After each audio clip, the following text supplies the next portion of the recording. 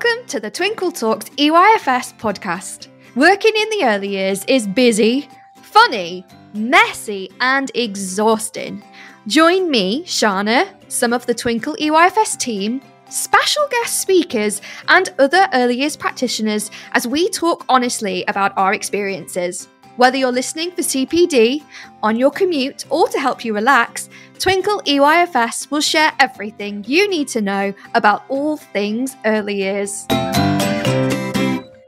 Hello, lovely listeners. It's Shána here with another great episode for you from the Twinkle Talks EYFS podcast, and it is an absolute cracker. It is with our lovely early years CPD team, Julia and Louise, and we're going to be talking about the power of play. Now, this is an interesting one because I know if you're an early years practitioner, I bet you already know half the stuff we're going to talk about, and this is just some validation for you. And if you're new to early years, well, you are going to learn a lot. But before we get there, we are going to do a fun little segment called Only in the EYFS. Let's see what random things have happened in your day today.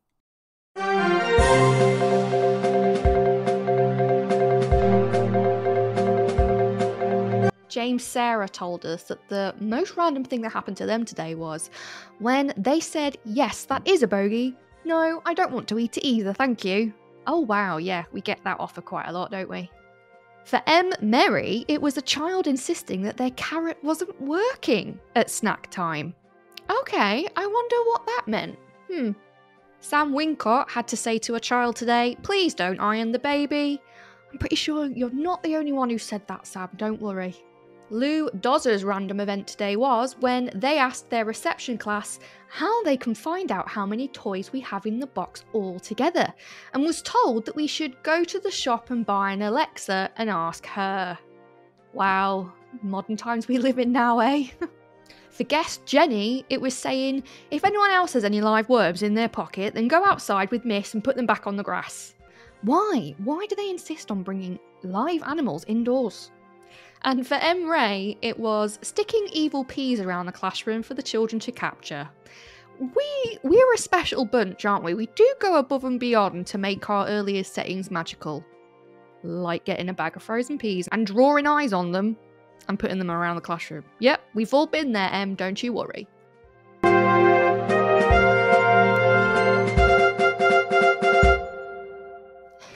There you go. I feel like earlier settings are just full of random events that happen during the day, and you catch yourself after and go, hang on a minute, what did I just say? What is happening here? But that's the magic of early years, isn't it? And something else that's magical about early years is the power of play. And this is what we base our entire ethos on in the early years curriculum, right? So our wonderful Julia and Louise from the Twinkle Early Years CPD team are going to tell us all about why it's so important. Take it away, ladies.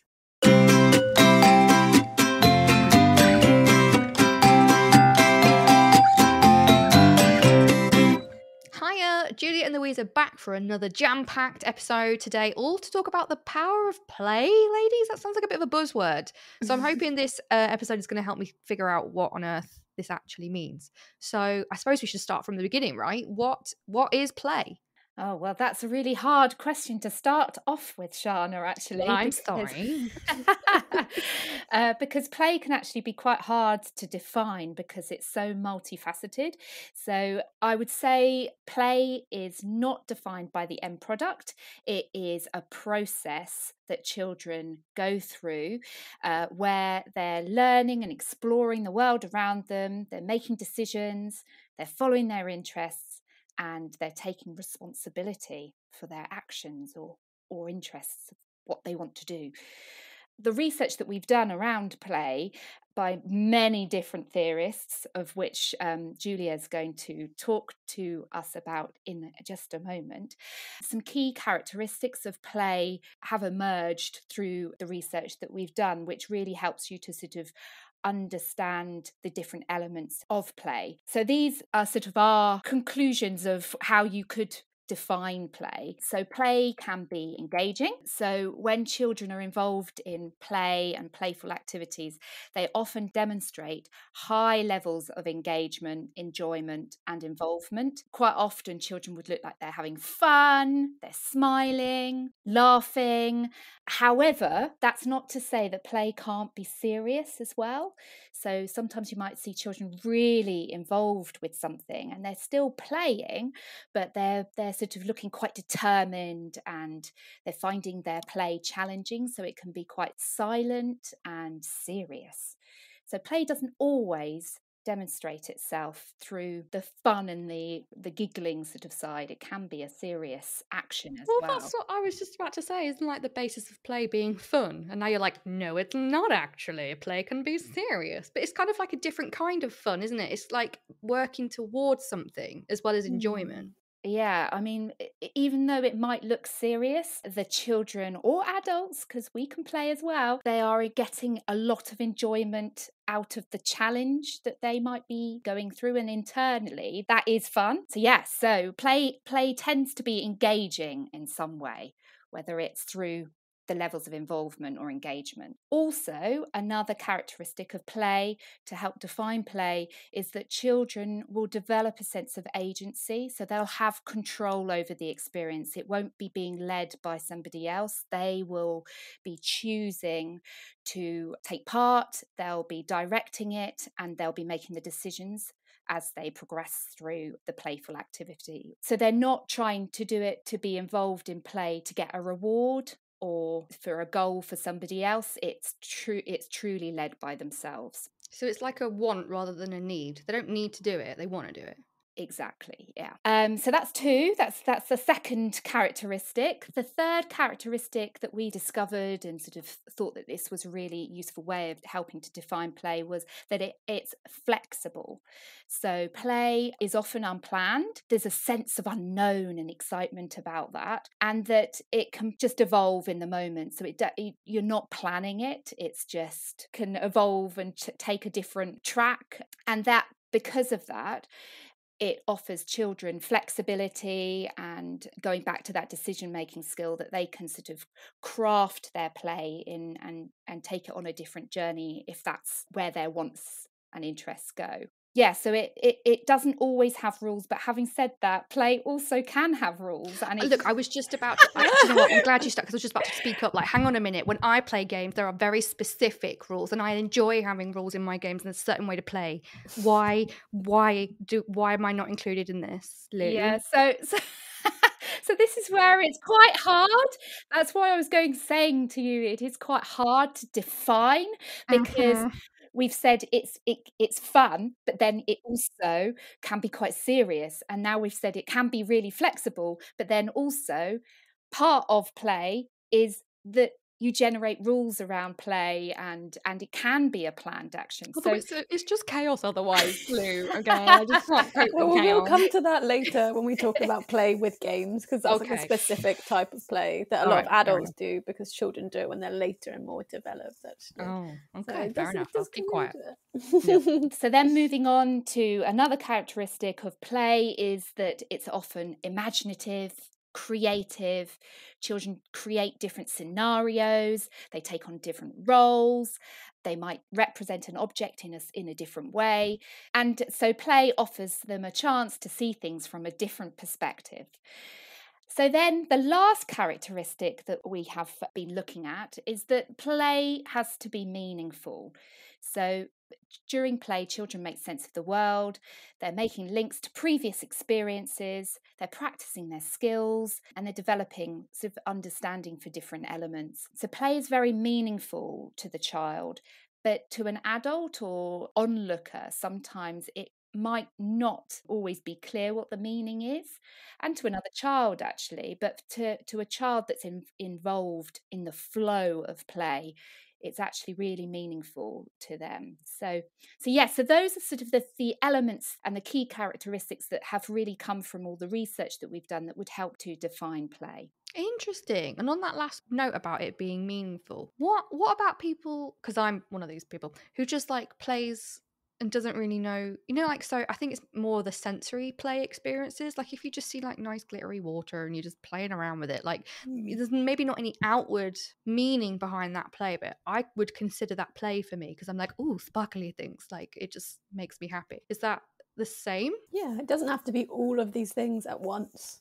But it often has some of these elements. And so you can play and you can not know where you're going or why you're doing it, but it's just because you want to explore and you're curious and you're interested. But so it's often, imaginative, because that in that case it's imaginative and creative. Really, you're looking at how things are working. It's quite flexible because you haven't got an end goal in how you're exploring the water and things like that. And it's very engaging for you. That's why you're doing it. But it doesn't have to be all of those things necessarily in one time. Yeah. And we, as onlookers to play, can associate what learning is going on as they're playing, but children won't be aware of that. They'll just be in the moment. They'll be engaging with the sensory play or the messy play that, like you've said, and they'll just be engaged with it and feeling it and moving it around. And but from an onlooker's perspective, we'll be thinking, well, they're learning about cause and effect, or they're engaging all their senses. And so that's where the role of the adult comes in, isn't it? In that we can look at what children are developing as they're playing. Yeah, and this whole, I like that because it's kind of saying, there will be a meaning behind this play no matter what, whether the child's aware of it, whether we're aware of it as onlookers or not. And I think that is a very important thing when we're thinking about play, especially in early years, because that is why we do it. We don't just play, we don't let the kids play for the sake of it. I hate that thing whenever you meet a stranger, right? And you say, oh yeah, I work in early years, I'm an early years teacher. Oh, so you just play all day? You better duck because I'm going to come for you. Like that's a very poor assumption, a very poor generalization of what we're doing as practitioners, but B, what the kids are doing. And that entire definition that you just gave, Lou, is a prime example of how much is going on that you don't even realize. And even me as a practitioner, me asking you those questions like, oh, but what about this? I've been doing it 10 years and I still don't know, I think there's a lot of work still to be done around really valuing the importance of play, and that play continues throughout your life. And so therefore it should be up there as one of the priorities, no matter how old you are. This is it. Because it makes you feel good. It does. And play is fun. And I think you get the most creative when I'm playful. That's where I get my most creative, like problem solving ideas from. Do you remember that Einstein quote? Is it insanity is expecting a different result but doing the same thing every time? And it's like, well, that's what playing isn't. Playing is doing different things, and that's how you get different results. And if you don't play, you don't learn. And I know that you guys know, and obviously our listeners who are early as practitioners and parents very clearly know that play is important. But I want you to hear it from you. This is why this podcast is here. You said more work needs to be done, Lou. Let's start it right now. Let's tell the people. Let's tell the people why is play so important. Yeah, and so we can tell those people that come up to us as well, and people say it's only play, and you're like, well, you don't really understand what play is. So. Not give them a backhand. Yeah. So play is, well, as we've said, it's really, really important. And so for children, it's how they learn and how they create meaning in their lives and with objects and with other people. So it develops them not only cognitively, but also emotionally, physically, socially. So it's really powerful. So play helps children to, as we've mentioned already, interact with everything around them, to create the meaning in their world, with their friends and with each other. It helps them to develop confidence and curiosity and resilience and perseverance, because children, when they're really in the flow of play, they keep going and practicing and sort of sometimes repeating things so that they're sort of discovering out how to do it most effectively, maybe. Yeah, and it develops their confidence, helps them to build relationships with other children and adults. And emotionally, when you're in a state of flow and in play, you're actually regulating how you're feeling. And if you're not enjoying it, you stop it because you've got the choice to in play. Or if you're really engaged with it and you're really loving it, then you continue and it makes you feel good. Yeah, I think there's a really good point about that as well, about making mistakes in play, like you say, because it's so flexible and because it's freer.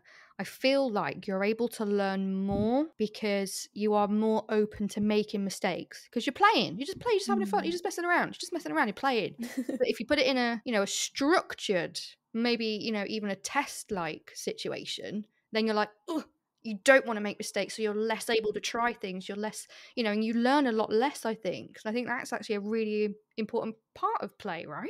Definitely. And I think we'll come to it later on about the role of the adult in play as well, and how actually adults have got a really important part involved in children's play, because you can really enhance it, but you can also stop it quite quickly by interrupting it or disrupting the flow of it. And we'll come to that later on. But yeah, definitely play allows you to make mistakes, and it's okay, and it's a safe place to be.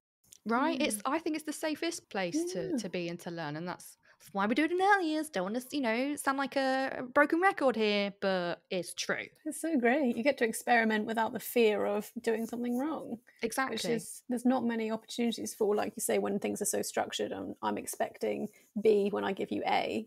It's kind of just like, oh, well, you go with it, and you've got no necessarily end goal, but you're exploring on the way. It's so freeing. It is. Yeah. I love it. And let's be honest, right? All of the great minds in our generations and those that have gone by, you know, more often than not, unintentionally stumbled upon things because they were exploring and playing with what they were doing, you know? Definitely. Some of the great discoveries were by accident, and it's kind of like as if, you know, they were playing around with things. Exactly. And how can you expect a result of something you don't know about? The only reason you're going to find out is by playing. Like, we don't, can you imagine? It's like, oh yeah, that's how Time Machine works. You just do this. That's not how it works. You have to play around and then find out. And then you accidentally discover the Time Machine. And then we go on to some fun places. Anyway, yeah, that's my bad. Sorry, I was derailing the conversation.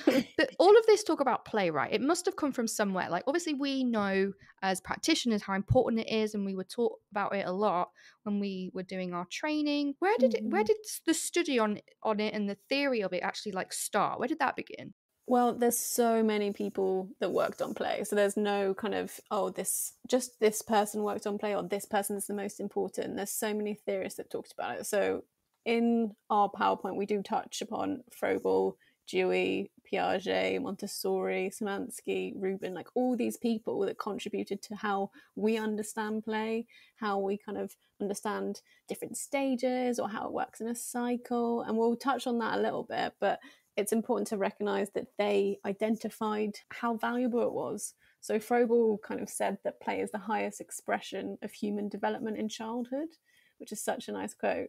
He said it's the free expression of what is in the child's soul. Like, such a nice thing. Oh, I like that. Yeah, it's lovely. Stick it on a t-shirt. Yeah. Exactly. And it just shows you the importance that is placed on play, and it was central to Froebelian. I'm not saying that right. Froebelian? Froebelian? Everyone have a go. Practice.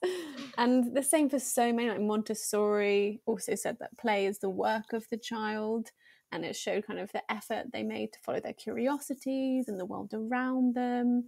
And it's also woven throughout the approach. Vygotsky kind of recognised the importance of the context and the environment children played in, and how they were heavily influenced by places and things and people that they interacted with, and that kind of wove themselves into their play. So really, children are understanding their daily interactions and everything in their life through play. It's so important for their perception of what goes on around them. There's a lot of theory about it. There is quite a few, isn't there? And it can be kind of difficult to get lost in a lot of it, because a lot of people will say differing things, but from the same strand. Julie, I remember we've started looking at the free DV child development training that they've put now online that apparently nobody knows about. It's a free course, guys. I know. I think, unfortunately, it's because the DV did say it's for people in early years and childminders, so that makes it sound like not for schools. But anyone who works with early years, it's early years, yeah, it's definitely is an early years practitioner. Yeah, you know what? I'll put the link in the episode. Yeah, and we're making resources to support it as well, because there's not many things like, you know, handouts or anything to help. So we've exactly. done that too. Yeah, so if you're like new to early years and you want to get some more on this is part of the DFE training, and like Julia said, Twinkle are making loads of stuff to go alongside with it, but I'm sure there's a part in one of the modules that talks about how the theories of play developed. Yeah. And that's quite a nice thing to look at. So yeah, if you're interested in more, go have a look there, as well as us, obviously. Yeah, there's so much to learn about play. We will not be the be all and end all of your play understanding. Absolutely not. Yeah, but that's very good. And it's quite nice that it's from different countries and stuff, isn't it? Because obviously like Montessori's from Italy, Hugo's from Europe, there's a lot of other things that happen outside of England, lots of other theories from across the world that it's quite nice that we get to share with each other and learn from. I think that's quite nice about early years, right? Oh, I mean, I'm sure there's so much more that we need to learn, because I mean, a lot of the theories are very Western. They've come from a lot of the West. So I think there's so much more that we could learn from other spaces of the world. So yeah, I wonder if there's anybody listening now that knows of who we could look at, because that would be really good info. Yeah, definitely. That would be so great if people commented about, different theorists and different ideas about play, because there's just so much that, you tend to focus on because we are in the West. So they show you the same things, but it's good to open our minds to lots of different. That's a very good point. Definitely. Yeah, I like it. Okay then, so in terms of like play, is there a system for kind of how it works, how it develops? Like, does it look different in babies or as older? Is there, or is it just a free-for-all? Well, again, this is based on a theorist and just Piaget's work. When he studied children, he started to believe there were different types of play that would happen at different stages of children's development. So as they would grow, they would kind of explore different types. So when they were younger, they would start with kind of functional play, which is more physical, like running, jumping, and kind of experimenting with their senses. And then when they got a little bit older, kind of looking at constructive play, so playing with resources to accomplish a goal, like for example, using the blocks to build a tower. So they've got kind of an end goal in mind. And then a little bit older, symbolic and fantasy play, kind of make-believe, role-play games, and then that can kind of interact with constructive play. And then at the oldest end, he said games with rules, which is what you seem to enjoy. So playing I don't know games, what you're talking about. making sure that everybody knows the rules. Look, it just shows that I am at a higher form of play than you, Julia. All right. What was the play you said you enjoyed before about the glitter and the water?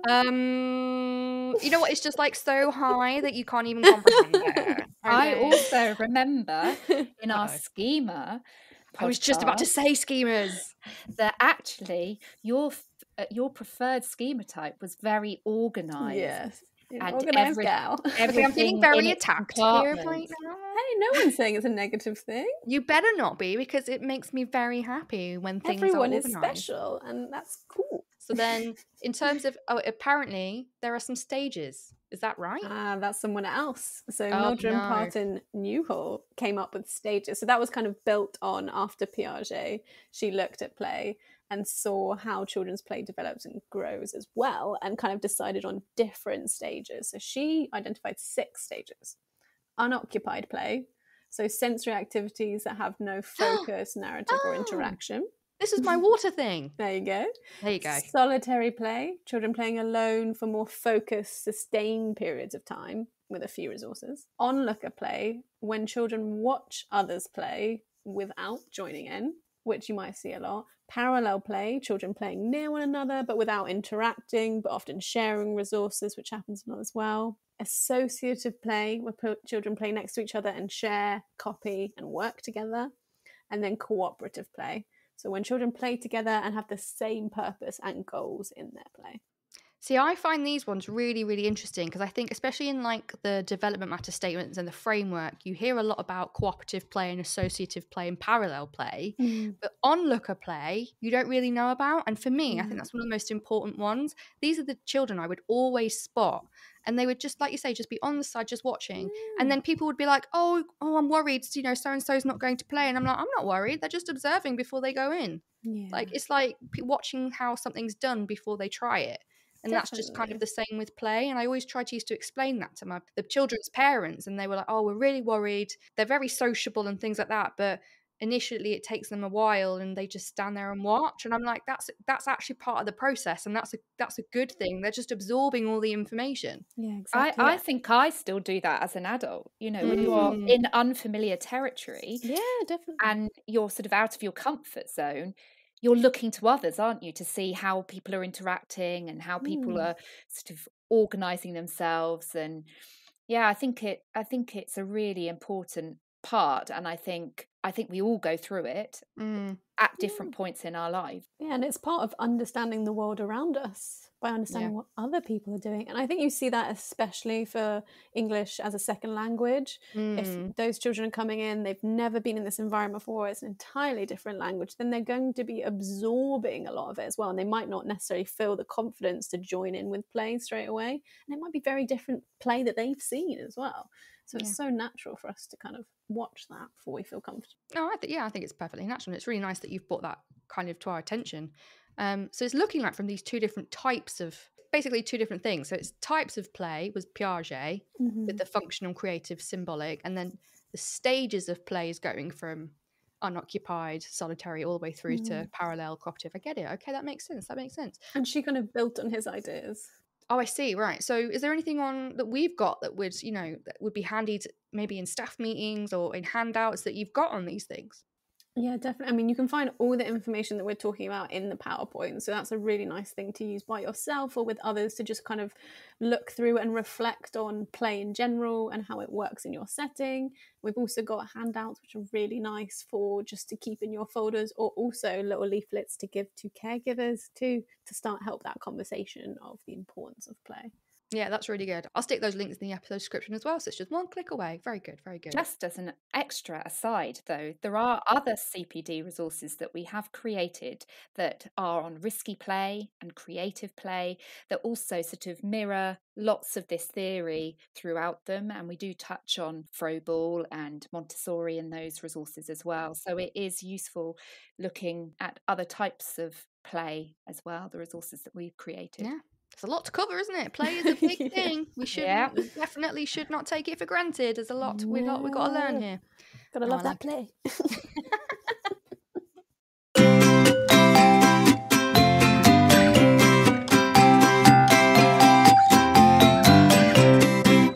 I love it. So we've got some questions from our listeners as well now. So these are from people in early years practitioner settings and just want some help. And actually, this first question I really relate with. First question is, how can adults effectively support play without interrupting their flow? Because this gets me every single time, especially if you're being like observed and you get maybe senior leaders come in and saying, oh, we're not interacting with them enough. And you feel like if a member of SLT comes into the room, you have to go and, interrupt. You're like, oh yeah, what are you doing? Oh, what are you? And it's like, no, they were fine. We've just ruined their jam. What do we do?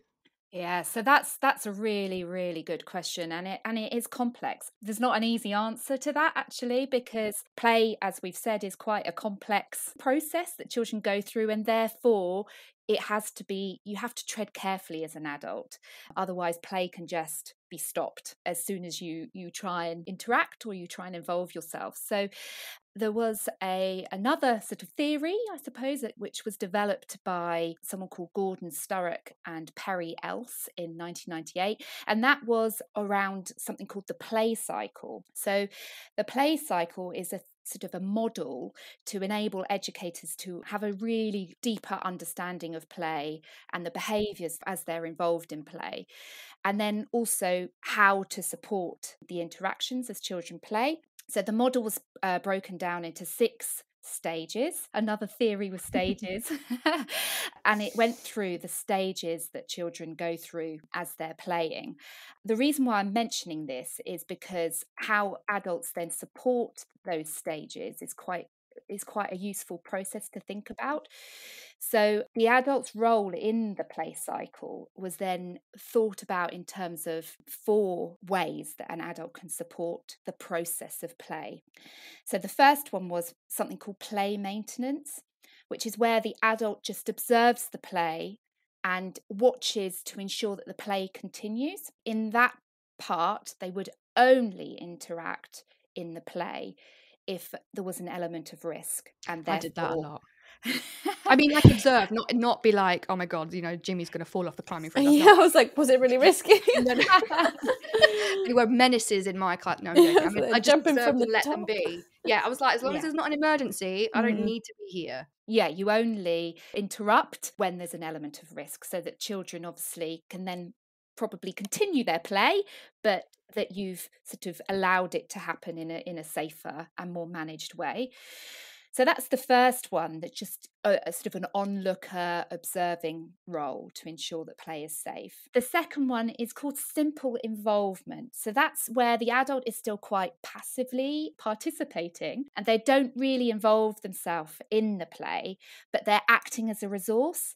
So, for example, they might be providing something that then allows the play to continue. They might find objects or something. They're supporting the play sort of delicately by being a resource, but they're not actually involved, observing and providing. Yeah, this reminds me of a time when I literally was a stick for a group of my kids. In what scenario did you need to be a stick? Well, I think it was. I must know. It was a lesson on, you know, it's not a stick, it's and they were going to be telling me everything. So just for laughs, I think in continuous provision, I was like, yeah, I'll pretend to be a stick. What can I be? I'm not a stick. And then they'd move me around and tell me what to be. So I was a literal resource once. Oh, that's fun. Yeah, it was quite a funny day, to be honest, not gonna lie. I mean, we are resources, be used as necessary. So you're almost touching on the next one as well, actually, Shána, because the next way of interacting is where the adult takes on a more active role in their play and follows the cues of the child. So actually, what you're describing is sort of a mix between slightly being the object but also following the cues, because you're starting to interact in their play and be more involved, and that way is called the medial involvement. So as you can see, we're gradually becoming, as an adult, you're gradually becoming more participatory into their play. Sounds like a real word to me. We're going with that one. We're going with it. So then the last stage of the adult's role is a complex intervention. So this is where the adult is now fully involved and engaged in the play of the child, and they're responding to what a child is saying, as well as suggesting ways that the play can change or could take a new direction. And that part, an adult is completely involved, and the child is now responding to the adult as well as the adult responding to the child. Yeah, and this is the one that I feel like the complex intervention is the one that SLT want to see all the time. And I'm like, look, it's not actually right to do that all the time. As Julia and Louise have so rightly pointed out in the Twinkle Talks EYFS podcast, there are actually 3 other types of play involvement, and this is why I'm stepping back. So if anybody is listening and they're being told that you have to intervene and be a part of the play of a child all the time, come back and tell them this, please, and be like, Julia and Louise said, no, we don't. It's a lot more going on. Yeah, and I think those stages that we've just described, there is potential for an adult to disrupt that play cycle. Like I mentioned before, intervening because of safety, offering too many ideas, can then a child go, well, I don't really want to do that. So actually, I'm going to stop the play now and I'm going to go and do something else.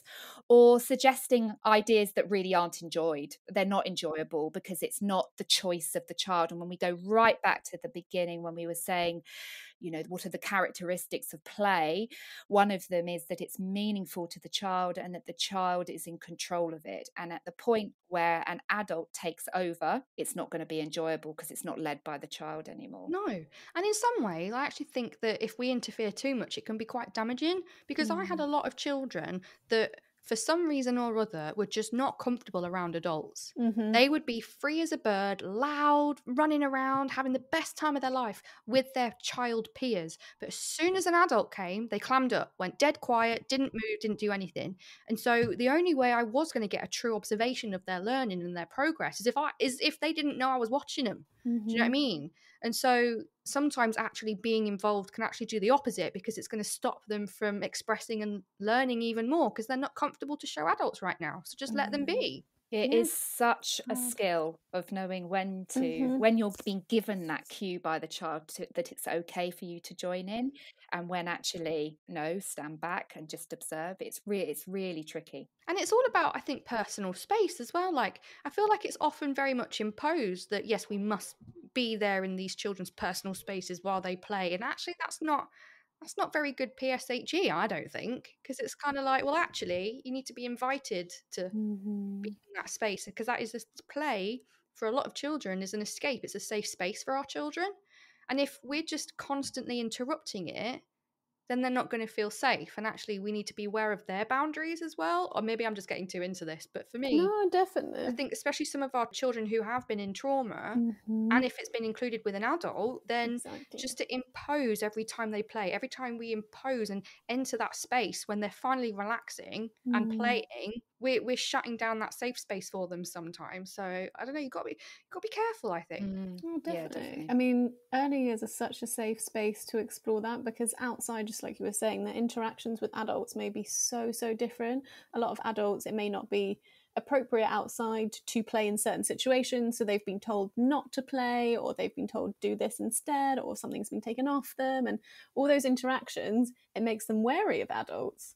And maybe they don't see that many playful adults as well, because we model a lot of play in early years, which is quite unusual, because adults outside of the early years might not be modeling a lot of playful behaviour, because we don't do that in general. Like, we go to the office, we're not like constantly playing. I mean, look, early years teachers and practitioners are the weirdos in schools, let's be honest. Like, everyone's thought weirdos as in the best.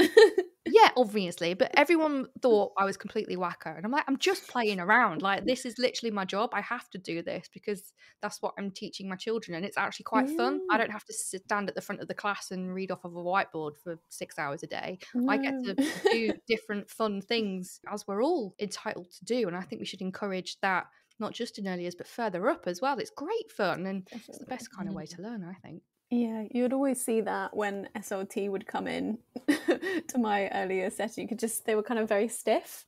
Yes. And they didn't really know what to do, and they wouldn't get on children's levels, and they wouldn't, look in their eyes in the same sense. They'd just be like, what? They're just immediately physically uncomfortable, and we'd be an absolute mess. I'd be laughing in the corner like, yeah, welcome to the madhouse. Join in or get out. You're like, you might not want your nice suit on in here. It's going to get paint on. Exactly. But that's fun. That's nice. I've got another question here, which I think is quite, on the surface, probably sounds quite simple. It's actually a little bit more complicated. How can I set up a play-enriched environment? That's a very good question, because it's really important to think about what provision you have for children and how you organise and resource the play environment. So it's important to offer children a lot of choices, but not overwhelm them. It's like a balancing act, really. And then also for there to be things that are familiar, but also new, so they still feel at home in the space, and they can go to those kind of familiar resources if they're not feeling super safe when they first arrive, for example. But then they also have things to explore and challenge them, so that they can kind of take their play in new places as well. So it's important in general for the environment to feel comfortable and home-like if possible, so that children do feel that level of safety, because they don't feel ready to explore unless they are comfortable. So they can't do that real deep play unless they feel safe in the space. And what's really nice to provide is open-ended and kind of loose part resources, because those things can be taken anywhere. Like you were saying, what can you use a stick for? That's such a great resource, isn't it? Because you can be using it for absolutely anything. You can't even imagine what the children are going to come up with sometimes. So that's a really nice thing to put in your environment. Especially when the stick becomes a person as well. Yes. Stop. I know. Surprise. The stick can talk. But talking about resources, and obviously I know we all know resources are important. I think space is also important. And I don't mean, to be successful at playful environments, you must have a big space, because a lot of our nurseries and early years settings don't have a lot of space at the minute, and they're struggling struggling for space, and especially, like packaway nurseries, they've got even less space. But it's about the different kinds of space. So sometimes having open spaces, sometimes having really cozy spaces, maybe covered spaces. Like, it's quality over quantity in terms of the spaces, right? Yeah, I mean, when you think about spaces, you're kind of thinking about going back to schemas as well, because some children like being enveloped and enclosed. So having, like you say, cozy spaces. And then other children, you need to have freedom to move, because if places are too crowded, then it often leads to more directive teaching or less chances for them to socially interact and move around as they're playing. So yeah, physical space is really, really important. And again, it's getting a balance of having cozy spaces, large spaces, outside spaces where children can move and be physically more active. And also, I think as well, I'm just thinking about how we designed our nursery layout. A lot of the tables are like specific sizes, and that you can fit 8 around a table or 6 around, like stuff like that. And sometimes things aren't always built for that many children, and it's okay. I think I remember speaking with you guys about on another episode that, yes, we encourage social play and children to make relationships, but it's not a bad thing to want to play by yourself. And I think, making spaces for solitary play as well as group play or paired play, like, that's something to be aware of as well, maybe. Oh, definitely. I mean, even if you think about yourself, if you were exploring something and you were constantly with other people, do you really get to focus on your own ideas or your own interests and follow that path? You need that time by yourself as well. Yeah, great. Look at this. I'm learning so much. This last question I think is my favorite, because I got asked this a lot from parents when I was in school. So the last question is, parents have approached me to say their children, quote unquote, just play. How can I share with parents how important play is? Yeah, this is a really important question, and one that I'm pretty sure that every early years educator has been asked. And I think it's something that we just have to know that it's coming as well, instead of being like, oh, this again, because it's something that in general, most people do not understand the value of play. So it's so important that we share that with parents. And you can do that in so many ways. I think a great way to do that is actually to invite them in, and to even do sessions together, to even talk to them about why play is so valuable. So what we're talking about today, talking to them about that, also helps deepen their understanding of what play can look like and why it's so valuable for their overall development, because they're often very focused on end goals. I want my child to write, I want my child to read. Well, play is so important. If you don't playfully learn to do those things, they won't enjoy it, and they won't do more of it, and they won't be, they won't get to that stage. So play is so, so important. And it's just talking to them about why it's important. I think having those conversations and making links between home settings and earlier settings, and giving suggestions of things to do and why. Because I think sometimes when we say, oh, do this at home, we're like, why? What's the point? Really explaining that helps them to understand why play is so valuable. Yeah, and I remember I used to get parents that, say, for example, if we were going to do like a topic project for half term, because we didn't like homework in our setting, I was like, early years children do not need homework. Their homework is play. But then you'd get the parents that didn't agree with that and be like, oh, well, actually, I want my child to learn, as if learn was separate from play. Exactly. And I had to be like, yeah, but especially like during COVID and lockdown, and I had to have like 44 nursery kids on a Zoom call. You can imagine how successful that was. Yeah. And you had, obviously we had to, set home learning tasks, because, I could only have them on Zoom for half an hour at most if I was lucky a day. And then the rest they were on their own. And so the home learning tasks that I would give the families were play based. And then I'd get parents coming back at me going, but why? Why is it not, learn X amount of letters and X amount of no? And I'm like, but they are doing that. This is how they get there. Play is an important process of that. And it really took them on a journey of, oh, actually, if I don't do this, if we don't play here, if we don't get this stuff, there's no need to even think about the future there. Because if they're not doing it here and learning it through play and just playing and developing cognitively, physically, emotionally, socially, then there's no point. So it's weird, isn't it, that we don't get taught about this, because we all go through it. Yeah, it's a whole different lens basically on education. Like, the problem is that all of us as a population do not understand early years play. Like, even within, if you work in a school, or even if you don't work in a school, you'll have friends, you'll have colleagues that do not understand our job. So basically, when you meet parents, you have to explain that, because no one really understands it unless they've almost studied it and value it in the same way that we do. Yeah, it's madness. But look, this episode is the start. And we've got some great resources on site already. Leaflets that you can hand out to parents.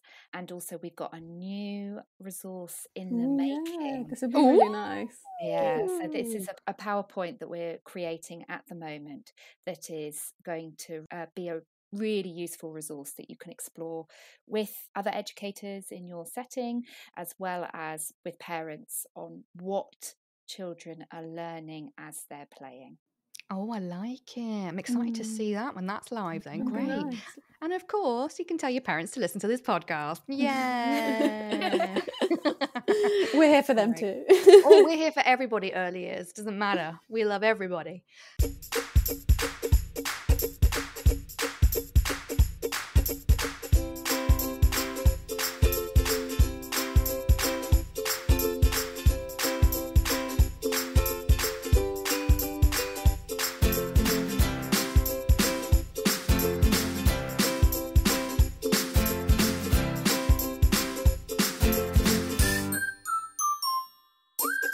To end our wonderful episode, we're going to play a game about play.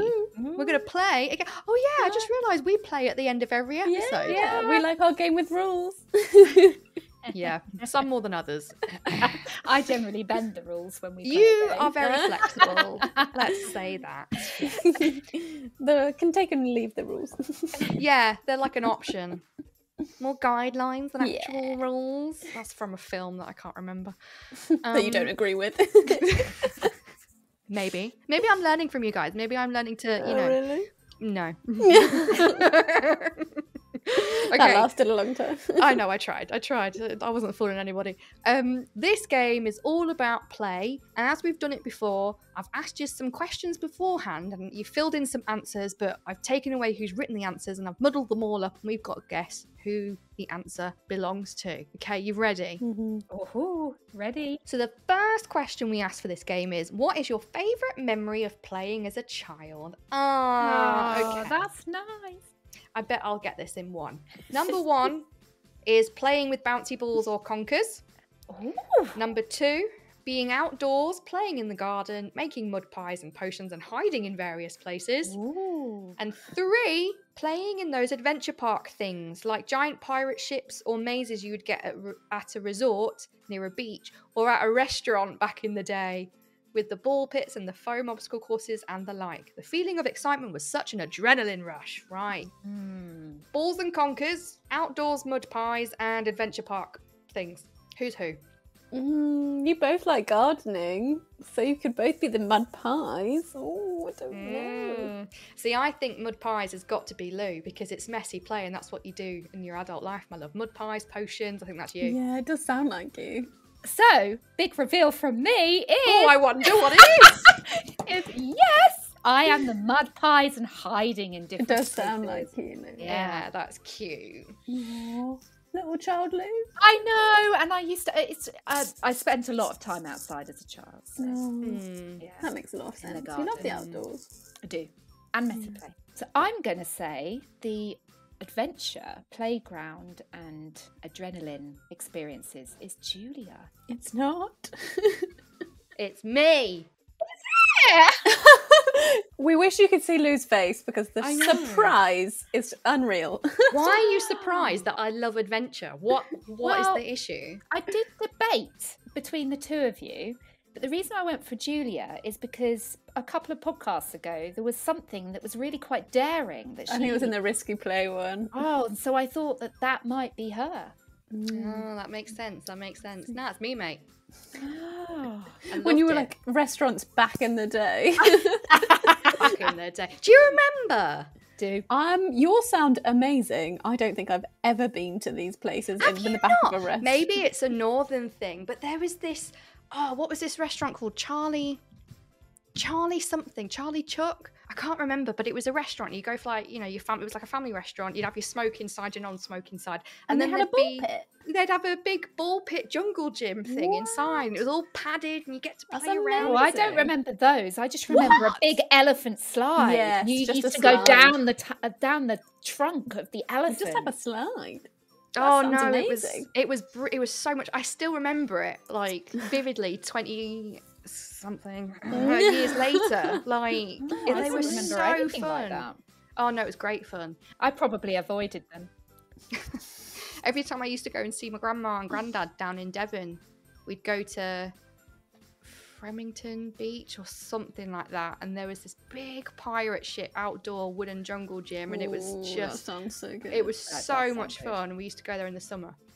So yeah, so that means then, Julia, you like your bouncy balls or your conkers? I'm a simple gal. I honestly really struggled. I don't know if I have like a shocking memory, but I was like, what did I even play with? I loved a bouncy ball. Still now, when you go to shops and there's a whole thing of bouncy balls, the instinct is just to pick them up and start bouncing them. So I can understand something that. Weirdly satisfying. And also, I don't know why, but would like drop them on all the different surfaces to see which one would bounce the most. And I was like, well, I couldn't possibly be bouncing it on this surface. It's not going anywhere. So you get the concrete ones and just whack it down. And you're like, okay, now I've lost it. Or you just put it downstairs endlessly just to watch it bounce down all the way down. Yeah, that was me. Be told off. A little bit, yeah. Great. Okay, question number 2.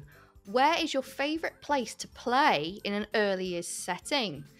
Oh, okay, hard question. Yeah. This is hard. Okay, the first one is outdoors all the way, and any activity in the outdoors involving sensory and messy play.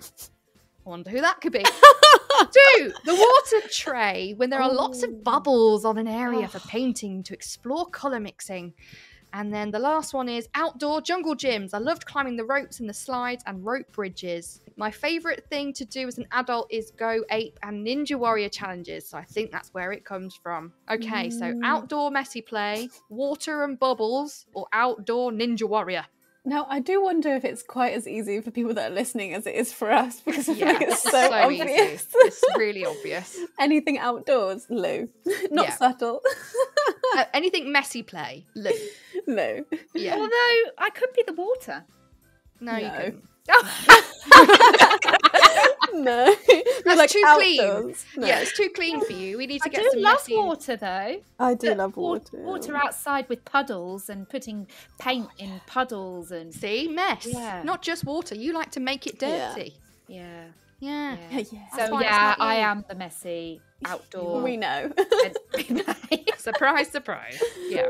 So, Julia, you must be water tray then, of course, with bubbles. Yeah, although quite controversial, because I thought it could be you to begin with, Shána. Really? Because you were mentioning the sensory. Oh, I was. That's true. You like the glitter in the water. Yeah, I do like water. I like your definition of controversial. I know. Controversial. That could have been you. Breaking news. Everyone, hold on to your hats. As soon as the next one came in, I knew it wasn't you. So. Yeah. I mean, clearly, outdoor jungle gyms is me. Yeah. It sounded very like obviously what you liked when you were a kid as well. Yeah. Exactly. I was like, this is too similar to my first answer, but it's what I love. I can't help it. Just telling the truth. It is. Yeah, exactly. Right. Last but certainly not least, this is a very good question. What do you like playing with as an adult? So number 1, I like to draw and play dress up. Number 2, I love nothing better than exploring new places and finding natural treasures. I love the sense of freedom and the endless possibilities you can have with little treasures you find. It's so satisfying. Recently, I was away, searching along the shore for sea glass and beautiful shells, taking photos of beautiful moments which inspire my creative craft projects once home. Ooh, wow, what an answer. Wow. My goodness. What an answer, Julia. Obviously, that was you. Number 3, I like playing with crafts. I knit and sew and make candles, and just this weekend, I made friendship bracelets with my bestie, who says crafting is just for children. That's you. Obviously, it's me. Obviously. We did make friendship bracelets. It was great. That's adorable. nice. Did you put anything on them? Well, we letters? did. I'm not sure I can say it on the podcast though, because she was going to a Taylor Swift concert in the cinema. I was going to say. Yeah. And apparently it's a thing. I'm not It like a is a Swiftie. thing, I don't. Apparently they're bringing friendship bracelets to swap with other people. It's very cute. Yeah. So one of them friendship bracelets we made was F the patriarchy. Nice. It looked really pretty though. But it looked real cute. It looked really cute. So it's like, yeah. So friendship bracelets are protest, great. but looking real cute. Yeah, I think it's one Love of her it. songs, or it's one of a lyric in her songs. Is it? Again, I'm not a Swiftie, so I couldn't tell you. She just told me to make it. That's what I did. So Following orders. I'm just following. What's Following that? the rules. There you go. That's what I was just following directions. Directed play. There you are. See. Okay. Draw and play dress up. This has to be Lou because you went away, Julia. Recently, I went away searching on the shore. You went to Italy, so that must be you. So it surprises me that Lou likes to draw and play dress up. Have I got this the wrong way round? Yeah. Yes. Oh my god, I have! That's why when you said, "Oh, that's obviously you," I was like, "Why would I say that after my own answer?" I thought it would. Honestly, I thought it would because I was. I like, thought it yeah. screamed Lou. I was like, "Lou just went away. She went to the beach. She loves looking for things." I also thought, I This is think a her. couple of podcast episode games ago, we were talking about your favourite things, and you love going away and I do. history, and I was like, oh, maybe that's why. Oh, well, to be fair, it was very hard to choose. It I was. do also like looking for pretty things on the seashore. Oh, okay. Seashells on the you say play dress up. What do you like to dress up as? I mean, Halloween. I'm more like every day. It's just fun to play with my clothes. I feel like It I is. have to take an opportunity to enjoy dressing up sometimes, Oh, I I agree. like that. I'm going to try that more often. because otherwise it makes me feel good. Sometimes I'm like, oh, this Yeah. is fun putting You together. heard of that things thing, that make you dopamine happy. dressing? Yeah, exactly. That's a form of adult play, I think. Dopamine Yeah. dressing. Because I think at one point after COVID, I was genuinely working in PJs, and I was like, Yeah. I'm not feeling so good about this. So made an effort to play and like dress that. up more, even if I wasn't going anywhere. I'm gonna do that tomorrow. Let's all dopamine dress tomorrow. Yep. Fun. Okay, great. Cool. So that means then, Lou, I'm so sorry I got this wrong. Yeah. Where did you go away? Where did you find these beautiful sea glass? Well, it's a combination of different places. I was on Mersey Island in Essex recently, and it's known for oyster shells. And they were just all over the beach. So I wasn't necessarily picking them up and taking them. So I was just enjoying picking them up and looking at them, and just making arrangements on the beach. Oh, and- did you take pictures? Yeah, Yeah, you have to share them with us. Yeah, Can you please share them with us? yeah, of course I can. Yeah, so I love the natural world. So anything in the natural world inspires the crafts and the things that I do at home. So yeah. Maybe we should do like a social post about what we do as adults for that'd be playing. fun. And Yeah, you can that do would be your so good. yeah, and I can show you my friendship bracelets with the swear Oh, words cute. I blocked out. love that. Yeah, and then like our listeners could join in too and show us their dopamine dressing and all the stuff that they do as adults playing. Oh, nice. Yeah, That'd I be like fun. that idea. All right, I'm gonna Let's do do that. it. Great.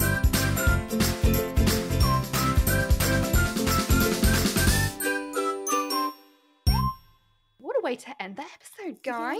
Yeah.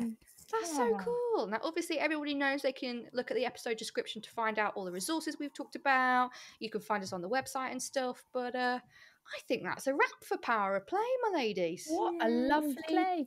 podcast all about play. I know. Aren't I we hope just everyone amazing? goes and plays now.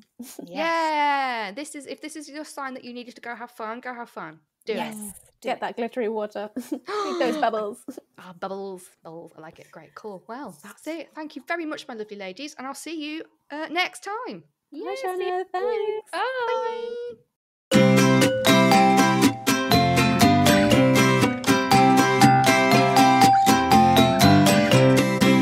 Great. Thank you so much, ladies. That was a great podcast. Great episode. We all know the power of play, don't we? Don't we? I don't know. I've always been a massive advocate for play, and I'm hoping that if you weren't before this episode, now you are. Very exciting. The ladies have been working on So many exciting resources and things for you to check out if you need support in perhaps maybe training your team on the power of play, maybe educating your school if you're attached to a school, supporting parents and families, loads of stuff. You know where to find us. Go on our website, twinkle.co.uk. You'll find everything you need there, and of course on our socials as well if you want to ask us any questions. But that is the end of today's episode. I really enjoyed spending time with you, and I look forward to the next one. See you real soon.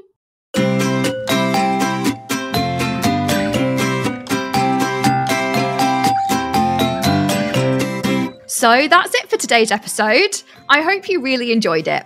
If you would like to join in or would like to know more, then come and find us on our social media sites. We have a Facebook page, Facebook groups, an Instagram, TikTok, Twitter, Pinterest, and YouTube. All the links of where to find us will be in our podcast description. Come and join the conversation.